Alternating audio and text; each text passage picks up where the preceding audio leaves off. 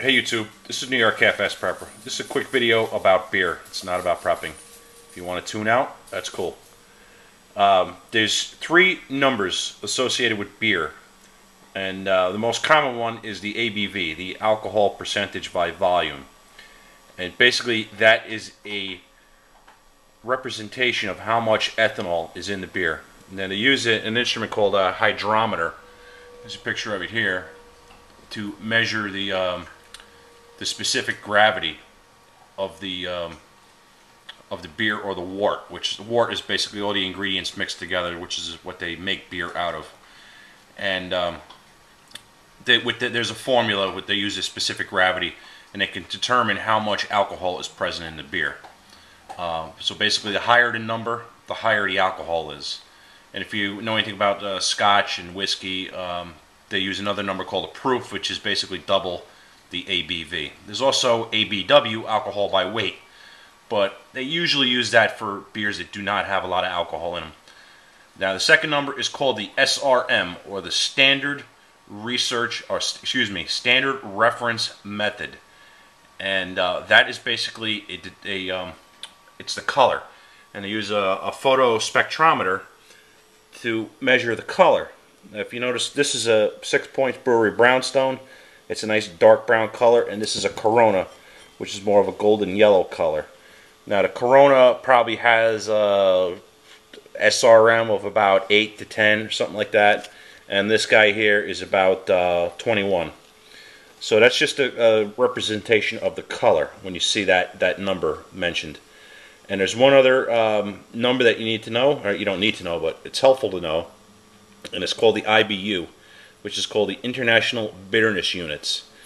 And what that is it measures the bitterness. The bitterness in beer comes from the hops. More hops, and the method that they hop the beer makes it more bitter. But there are some beers that have a lot of malt in it. You don't taste the bitterness. Even though it has a higher number, you won't taste it. But it's basically the perceived bitterness in the beer. In this beer, 6 Points is a manufacturer that actually labels this on their cans. This beer has an IBU of 45, an SRM of 21, and it tells you that it's an ale. But you can look this stuff up online. You can go to a webpage. I'll put the link on here on Wikipedia if anybody's interested.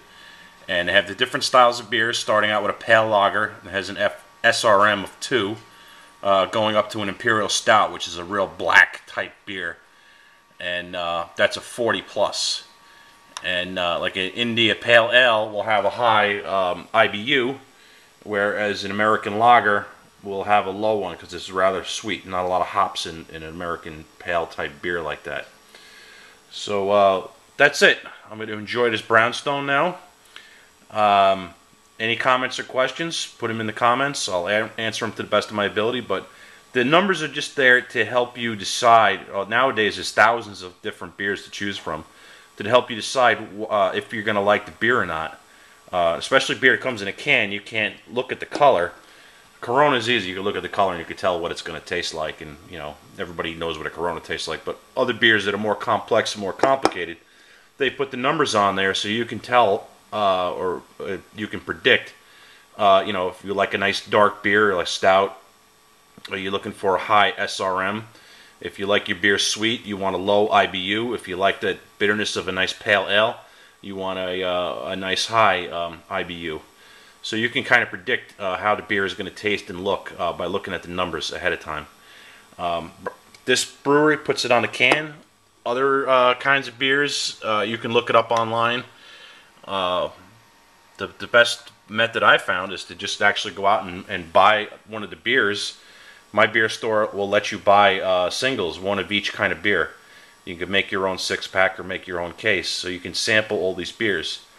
But you could also try them out on draft when you see them. Get a glass of it, or even a sample glass on draft, and you can sample the color and the bitterness.